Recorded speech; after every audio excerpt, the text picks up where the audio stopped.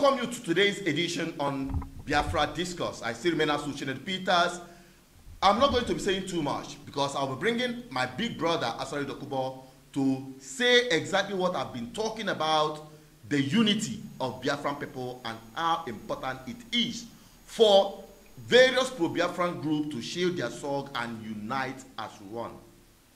Yes, I've said it before, but I think there is a better person that said it the way it should come to you. There's one thing in common I have with Asari Dokubo, and that is the mantra of this platform. We see it, we say it. Asari Dokubo is one man that sees it and say it the way it is, without any sentiment or mincing word. Listen to Asari Dokubo because I'll be right back to wrap it up. Now, over to my brother, Asari Dokubo. Fellow citizens of the United States of Biafra, our struggle had reached every nook and cranny of this world. People have heard about the plight of Biafrans, how we are daily being killed, our resources is being stolen, and how we are dehumanized, how we are subjected to all forms of deprivation by those who were better than. But having said that, there is also this very ugly trend now amongst ourselves, very ugly, nauseating trend of we going to the social media, abusing ourselves, going to the print media, abusing ourselves, going to television and radio, abusing ourselves, and reducing our struggle to ridicule, exposing our struggle to danger, exposing the struggle to the jeer and mockery of the enemy. And this trend must stop. To be very frank with you, it must stop. Why, if we really want what we want freedom, why this quarrel between Raf and Nnamdi Kanu and everybody taking side, calling him, this one calling him, this one saying this, why? We must be serious with ourselves. What are we competing for? Biafra has not elected anybody as president, as prime minister, or as anything. That's the truth of the matter. It is left for the people of Biafra to choose who will lead them. All of us are just vessels in the service of the cause of our people. And nothing more, nothing less. And that's it. We must tell ourselves the truth and stop this nonsense, childishness, and this idiotic behavior that we are putting up before the whole world. The revival of Biafra started with Nnamdi Kanu. Revival of Biafra started with our senior brother Uwazurike. He started it.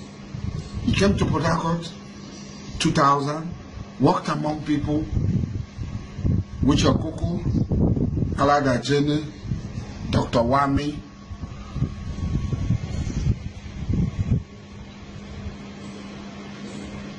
Wuchoyegocha, all of us, and started working for the formation of MASOB. MASOB was not supposed to be an Igbo organization. It was supposed to be an organization. And from the beginning, there were Ichop people, Mommy Kate, and every woman, a woman who was over 70 years, was one of the founders of MASOB.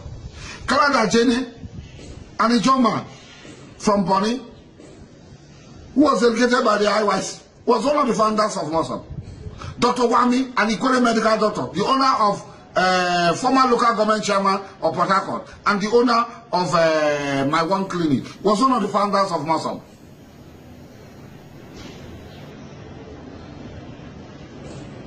Uche Okoko and Ikwerema, now secretary of Ohaneze, was one of the founders, the first legal advisor of Masom.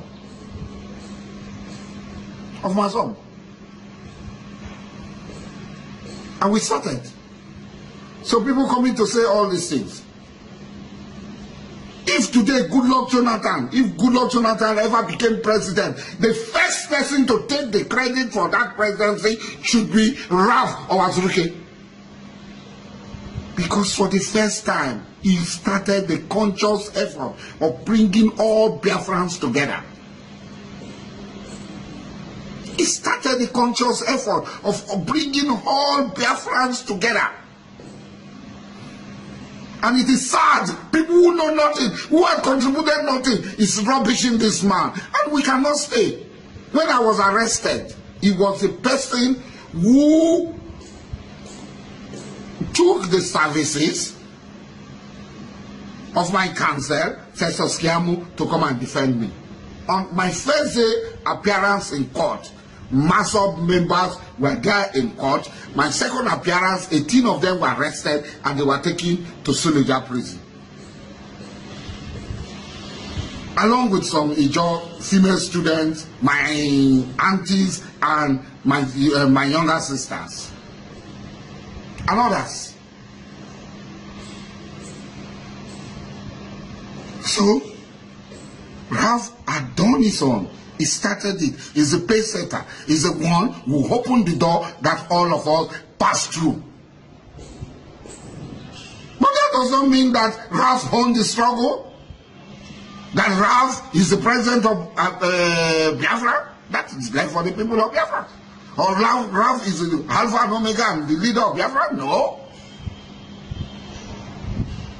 I know the problem between Ralph and Nnamdi over Radio Biafra, etc., etc. And I have told Ralph, I said, yeah, senior brother, leave this matter. Let us reach our destination. I told him in his parlor in Owerri. Twice I was there, I went to him. Even before Nnamdi was arrested. After Nnamdi was arrested, I had been there once. Before the release of Nnamdi. Let all of us come together and make sure Nnamdi is released. And he agreed with me. Only for me to see in the paper, talk this one, talk that one, talk. Even me, Nnamdi abused me on Radio Biafra. But who am I? Who am I? The struggle for the freedom of my 21 children. The struggle for the freedom of those under my care, that they will stand shoulder to shoulder with all other people all over the world and be proud to say they are Biafrans, they are free, they are not under the bondage of anybody, nobody is looking down on them, nobody is feeling that it's greater than them. Nobody will call them names that they are better than. That freedom is worth more than me, it's worth more than Asari. Asari is nobody when it comes to the liberation, freedom of the Biafra nation. At 53, many have died. My wife, my former wife died. Zainab, she never thought she was going to die. There are my cousins, my father. So at 53, if I die today, what? God has been extra partial in keeping me alive, if I'm to say so. Because at every moment in my life, I was just a second away from death. For the past 30 years, I've been second away from death. And God has always kept me alive for something. He knows what He's keeping me for. And I pray that I'll be able to deliver what He's keeping me for. Inshallah. Our younger brother, Nnamdi Kanu. Abba. We must give honor to who honor is due. There is nobody living or dead. There is nobody living or dead. I repeat it. There is nobody living or dead that in so short a time has brought the issue of Biafra to the forefront, the issue of Biafra to the front burner of the world politics, like as Nnamdi Kanu has done it. There's nobody. I've done nothing. I don't want to be attributed anything. I am doing what I'm supposed to do as a Biafran. Nnamdi Kanu has done. And we must give. But that does not give Nnamdi Kanu this thing that is the head of Biafra. He owns Biafra. He is Alpha and Omega of Biafra. Without him, Biafra can no. We are all vessels in the service of our people for the liberation and the restoration of the solely sovereignty of Biafra. So let this quarrel stop. Let us work together. And all men of goodwill should join hands together with me to bring all of us together. We need the strength, the expertise of every Biafran to achieve our independence. This is the last battle. This is if we miss this, we'll be done for. Let ego and personality clash, competition, let it not come in. I am not looking for anything, my brothers, sisters. If you like, believe me. If you like, don't believe me. I'm not looking for anything. I have never looked for anything. I have dedicated my life right from when I was small, that I must restore the pride of my family. I'm an Amakri. Our sovereignty was stolen by the British. I have always worked and labored. All those who know me, who are hearing me talk, they will attest to me that this had been my goal. This had been my goal. And all of you are aware the position of my family. Every Calabar person is aware the position of my family. My family is Biafra. My father, His Majesty, King Frederick Tom Prince Amakri VIII, abdicated the Calabar throne because of Biafra. He gave up the Calabar throne because of Biafra. To him, Biafra was more important than the throne of his father. Are you a king? So the other day I heard Ajimobi saying that a local government chairman is more important than an Oba, than an Olubadan, than anything. So that is the king that you are. You are Mainabo, you are Obi, you are Oba, you are under a local government chairman. Look at the insult. That is what Nigeria has reduced, and we can't accept that. Our fathers built this nation with their blood, pain, and sweat. And that has been my life ambition. And God has kept me alive. My brothers, Ralph, you are our father. You are older than us. You are old enough to be Nnamdi's father. Nnamdi Kanu, you are young enough to be Ralph's son. Whatever wrong we have done to each other is not important. Or our greatest prize, our crown of glory is the independence of Biafra. We can't throw it away on the altar of ego, on the altar of pettiness. We must work together. We are all workers in this vineyard for the independence of our great motherland. That never, never, never will we be oppressed again. And all of us on social media writing nonsense. You are in the comfort of your home in America. You are in the comfort of your home in the UK. You are in France. You are in Belgium. You are in South Africa. You are here. People are facing bullets. People are being flogged. People are being done all sorts of things. And you are there. You are writing. Your own is to write on social media to bring this unity amongst us, amongst our struggle. You are talking of this one. You are talking of that one. No, we need everybody on board. If we know that this person cannot work with us, we will come out and say, my friend, you can't work with us. You are a traitor. You are a betrayer. We don't want you. But all those who want to work, all hands must be on deck.